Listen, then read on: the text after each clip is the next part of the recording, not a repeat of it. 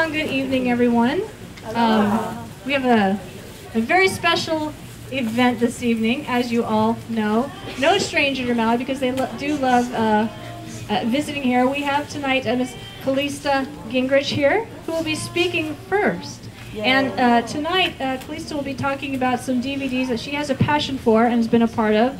The Ronald Reagan DVD, Rediscovering God in America 1 and 2, and We Have the Power. And this is Callista's passion. I appreciate this time around on Maui that she will actually be speaking and not just behind the scenes taking photos. So at this time, I would like to introduce to you Callista Gingrich.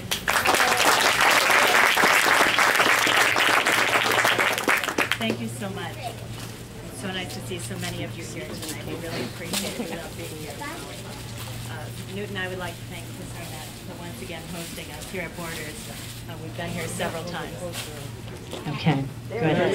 Thank you. Thank you so much for being here. We really appreciate. Oh, okay, great. We appreciate being here. We appreciate Chris hosting us once again.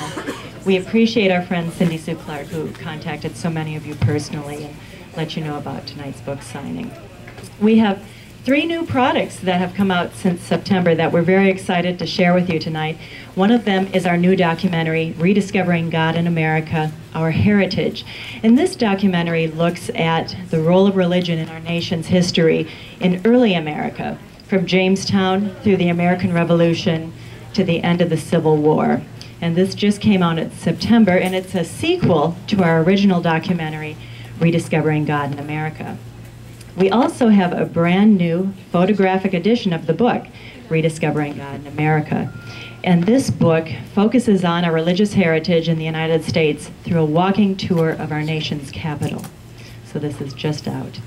And finally, our 3rd book that has come out this fall is Newt's new novel, To Try Men's Souls. And this novel has been co-authored once again with Bill Forstchen. And it focuses on the Revolutionary War and George Washington's crossing of the Delaware. So these are 3 new products that are out just in time for the Christmas season. We hope you enjoy them. And thanks so much again for coming. We really appreciate it. And Newt's going to talk a little bit now about his new novel, To Try Men's Souls. Well, let me just say that we are delighted to be back with many of you again. As I look around, I've seen a number of people that have been here before, and we really do appreciate very much both everyone here at Borders who, this has become sort of a standard place for us to come when we're on the island. And as all of you know, we love to come back to the island. So I have to keep writing books to justify showing back up at Borders. In addition, we do appreciate very much our friend Cindy Sue, who's done a great job of emailing and calling people. I should mention in passing that the new edition of the book, Rediscovering God in America, is a photo edition because we have Callista's pictures in it. And if you get a chance to look at it, it has a very unique kind of parchment feel to it that they've done that really makes it, I think, a very interesting feel and is a very good introduction to the role of God in Washington. And it starts with the Declaration of Independence and takes you around all the monuments in a pretty powerful way. When we sat down about a year and a half ago, Bill Forstchen and Steve Hanser and I, who write novels together, and we tried to decide what was the right book to bring out this fall. We made a couple of assumptions. We assumed that the economy would be getting worse. We assumed that we would have foreign enemies who were still very much a real threat to us. We assumed that we'd have a very radical leadership in the Senate and the House and the White House, and that as a result that there would be a fairly large amount of turmoil in which people would be angry and people would be wondering, you know, what's the future going to be like and where do we go from here? And so we thought that it would be really helpful to write a novel about a decisive point in American history where the entire concept of being an American hung in the balance and where there was a very grave danger that the whole process of becoming America would be defeated. And so we picked the week of Christmas 1776, when George Washington had spent an entire fall campaign being defeated. He went from an army of 30,000 men at Brooklyn and through a series of defeats in Brooklyn, Manhattan, White Plains, the Palisades, defeated run all the way across New Jersey.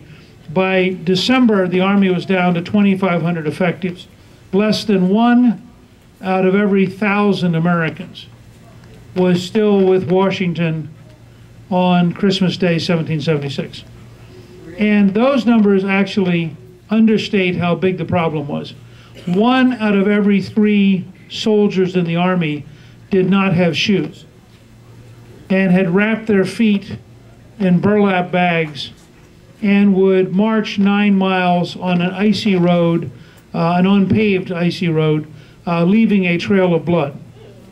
And Washington reached the conclusion that the revolution was in such danger of collapse that they had to be prepared to cross the Delaware River at night with ice in the river during a snowstorm in order to march 9 miles at night in order to surprise a professional German unit at the town of Trenton.